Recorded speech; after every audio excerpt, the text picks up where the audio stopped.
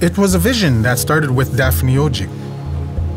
She had an art place, and we used to say, wouldn't it be nice if we all got together to talk art and see what each one of us was doing? We all had the same goals. We wanted our art to be recognized, and we wanted to be treated fairly. So we set out to change the art world in Canada. We weren't welcome, but we just kept going. The paintings started to speak for us.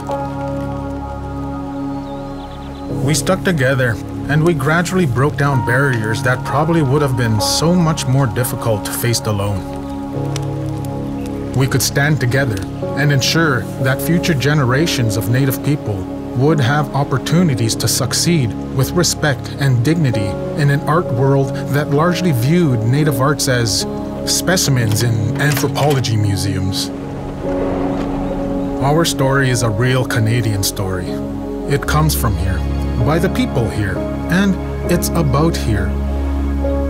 I welcome all of you to take a good look and be proud.